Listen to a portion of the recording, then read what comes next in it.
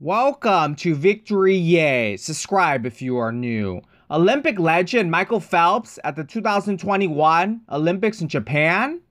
Michael Phelps will be in Japan, but he won't be swimming. Instead, Michael Phelps will be in the broadcast booth for NBC. This week, it was announced that Phelps will be joining NBC's broadcasting team for the Olympics. Thus, Phelps will be watching, analyzing, and commentating on all the Olympic swimming competitions for NBC. So, a very exciting new journey for the Olympic legend. Since Michael Phelps retired in 2016 at the Olympics in Brazil, Michael Phelps is the most decorated Olympian of all time.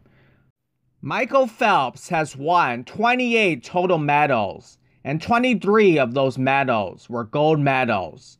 So what do you think of this story? I am very happy and excited to see Michael Phelps at the Olympics again. Thank you very much for watching Victory Yay Shorts.